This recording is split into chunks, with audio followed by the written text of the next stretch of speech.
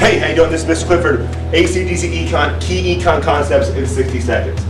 All right, this is where microeconomics gets hard, the whole idea of cost curves. And we're talking about cost of production. I'm going to explain the cost curves to you and show you how do you actually use them. I'm going to show you in 60 seconds.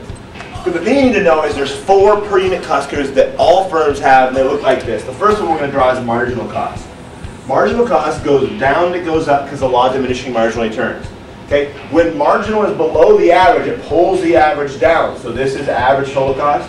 And when marginal is above the average, it pulls the average back up again.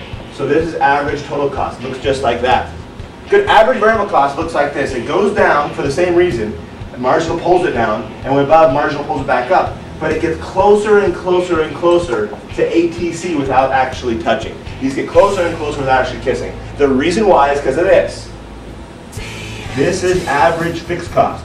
This quantity right here, that quantity is the same as that. AFC plus AVC equals ATC. So this plus this is going to be your ATC. That's what you got. We're done right there. But now for a bonus round, I want to show you how we actually use this.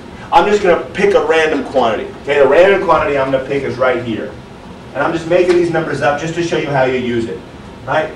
I'm going to take this over and I'm going to make some numbers up. Good, for this one, let's call this 10, let's call this 7, and call this 6.